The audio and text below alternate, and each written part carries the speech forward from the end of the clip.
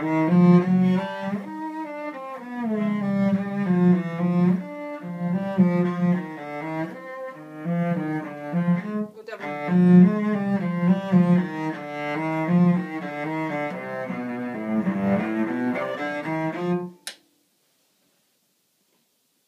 a variety of choices. You don't have to be in tempo completely here.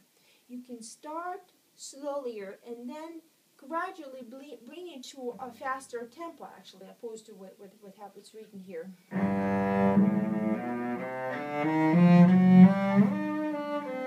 Or emphasize this one rest in before you start playing. So that rest would give the more intensity, that silence of yours. I give a chord, and then you just let it 1 second wait.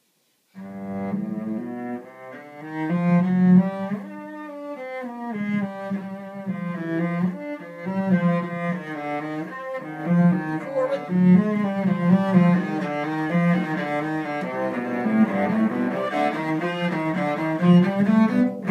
And then back to tempo.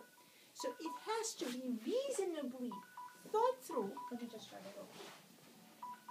So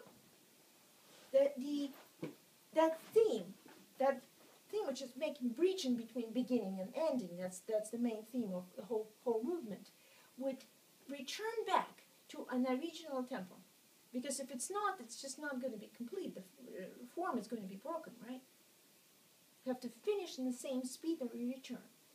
But we have to came to this speed here. So you can start slowly and gradually speed up, as opposed to allargando. I would take a accelerando here. Allargando, you know what it is, right? Slowing down. Accelerando is speeding up. So think what you can do here. Experiment with that. And next time we're going to talk about that. Now I hope we were really getting the text together very, very well, so we could think more about music. I also discovered that there was a note that everything should be memorized for that, isn't it? Am I right? Look at that face. I'm sure some of us you already know by now.